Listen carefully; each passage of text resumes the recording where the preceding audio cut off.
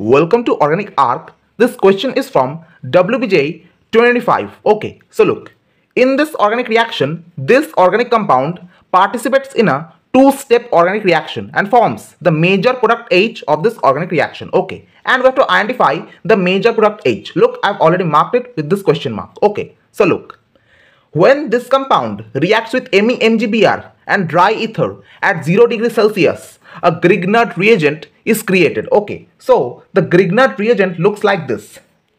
This is a chlorine.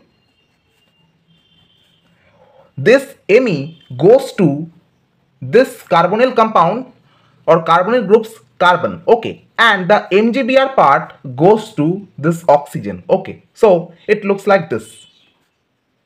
OMgBr.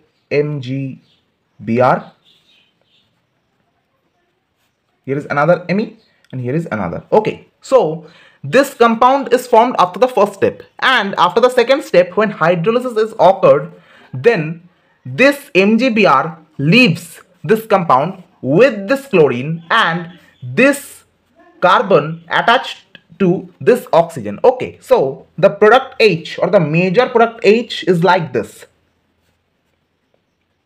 Here is a Me, here is a Me, here is a O, uno, dos, tres.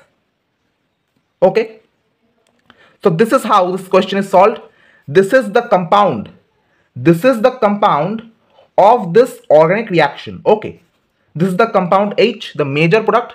If you look closely, because of this ring structure, this compound is much stable, and because of this much stable, that's why this is the major product of this organic reaction. Okay, this is a very important question of haloalkanes and haloarenes chapter. This concept of ring contraction, or you can say ring formation, is very important for such competitive exams. I hope you like this video. Subscribe this channel to get more kinds of video like this, and to boost your chemistry knowledge, hit the subscribe button. Thank you so much for keep watching.